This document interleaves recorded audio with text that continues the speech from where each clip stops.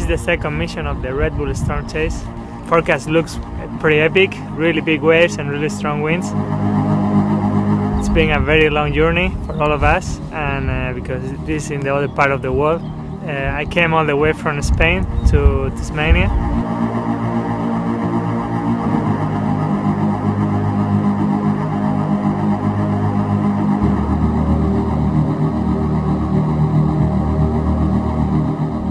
Thanks Tasmania for bringing us this beautiful place.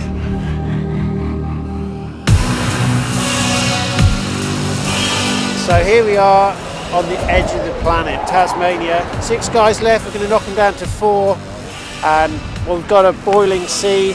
So we're looking at 8-metre swell coming and 50, 60 maybe more knots of wind.